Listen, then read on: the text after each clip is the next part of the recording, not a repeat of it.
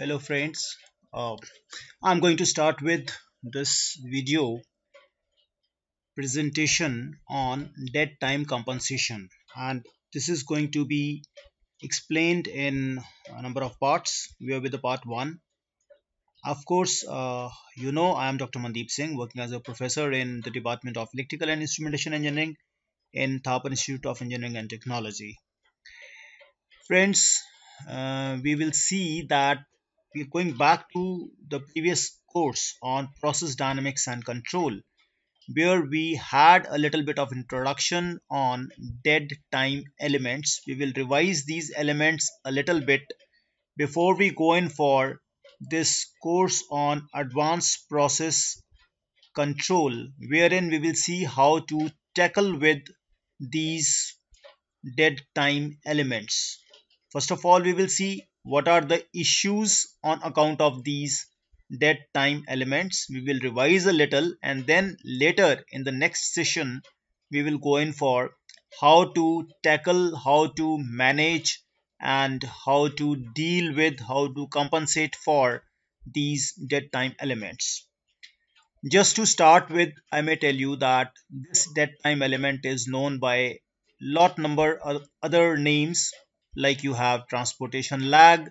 It is sometimes called pure delay. It's also known as distance velocity lag. So let us see, if we have, if you can see the pointer over here, if you have a pipe of length L in which there is some fluid which is flowing with velocity v.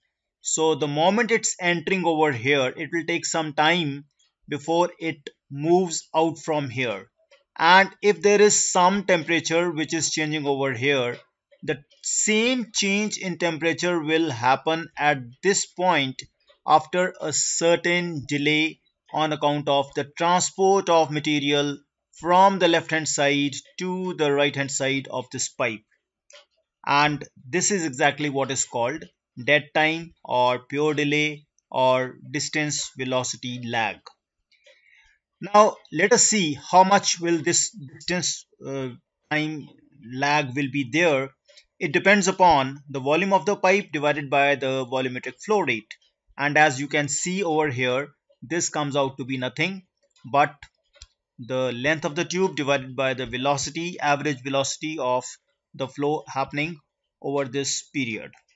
Now, if at all at time t is equal to 0, you see that the temperature was moving at an A along curve A, then the same effect will be felt at the outlet of the pipe along the curve B, and this will be taking place exactly after time t is equal to Td, and this Td is given by the expression as we have seen over here, L divided by U, that is length of the pipe divided by the average velocity.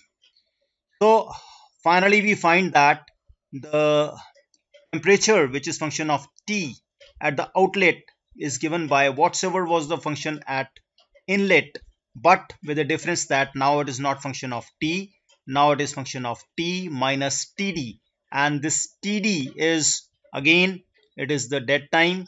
It is also known as transportation lag or pure lag or even distance velocity lag.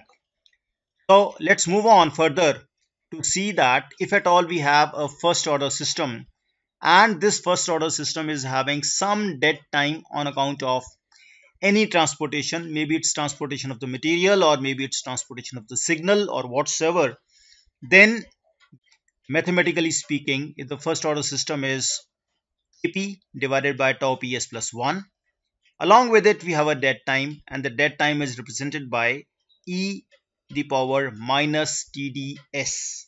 So this is how we move around. If the transfer function of first order system is kp upon tau ps plus 1 and the transfer function of dead time is e to the power minus tds, so the final transport along with the transport delay, the final transfer function will be given by, as these are connected in series, this will be multiplication of the two. If at all we have a second order system with a delay, on the same account we will have the transfer function kp upon tau square s square plus 2 zeta tau s plus 1. It will also get multiplied by e the power minus TDS. So this is what we see is happening over here. As you can see over here, in case of first order system, this curve is represented by the delay as by this curve. This is in case of first order system. In case of second order system, if the second order system is underdamped, then this response is getting delayed by time and you are getting the delayed second order response in this form. In case it is critically or overdamped, then this response gets converted into this response. Moving further, this delay can be approximated as first order approximation or second order approximation known as Paday's approximation. These approximations are not very good approximations, which we have seen it over the Simulink also in some of the previous sessions in the last semester. This is the first order Paday's approximation, and second order approximation is given by this equation which we have tried on the Simulink, which I will encourage you also to go in for the same. Now, if we consider a kind of open loop transfer function whose transfer function is given by Kc e to the power minus TDS divided by 0.5 s plus 1. I am deliberately keeping this Kc as Kc. It's fixed. I can take it as 1 to start with, because this is the feedback when we go in for proportional controller with gain Kc. In that case, we'll be using Kc. Right now, we are not making use of this Kc. And we find if you plot Bore plot of this, then we will do it for 3 different time delays. We will choose the time delay of Td is equal to 0.01 minute. It is in minute. It has to be converted into second. And then you see in that case, the crossover frequency will be 160, as you can see from the Bode plot over here. And the ultimate gain will be 80.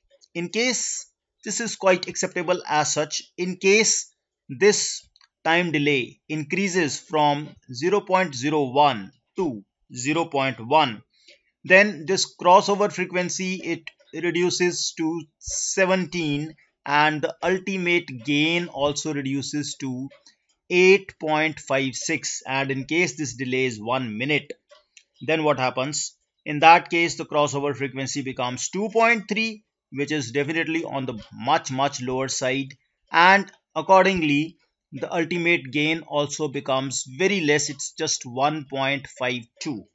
It means what? The crossover frequency is less means even the lesser frequency disturbances can make it unstable. The system becomes more sensitive to even lower frequency disturbances.